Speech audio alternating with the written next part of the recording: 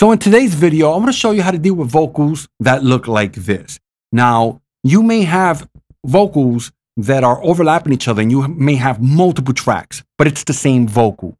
Now you can create an aux, send them to an aux, or you could do what I like to do, and that's print them to a new track. And I'm going to show you really quick how to do this in Pro Tools. So you're going to select the vocal, hold Shift and Alt. So I'm going to click right here, select new track. I'm going to change it to mono. We want an audio track, and I'm going to call it REC, just for the fun of it. And there we go. We got a new track. So record, input monitoring, and I'm going to mute it because we don't really need to hear what it's doing. And I'm going to just start recording. And there we go. We're recording all the overlap vocals onto a new track.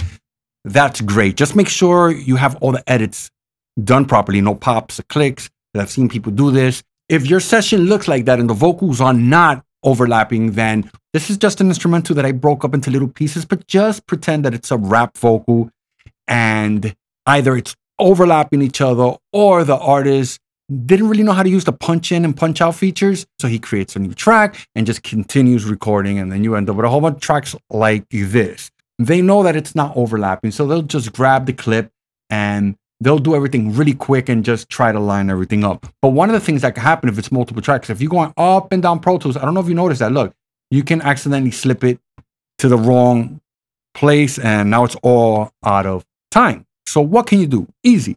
You can hold the start button on your keyboard and you can move it up or down. You can't go left or right. So now I'm able to just put everything onto that one track.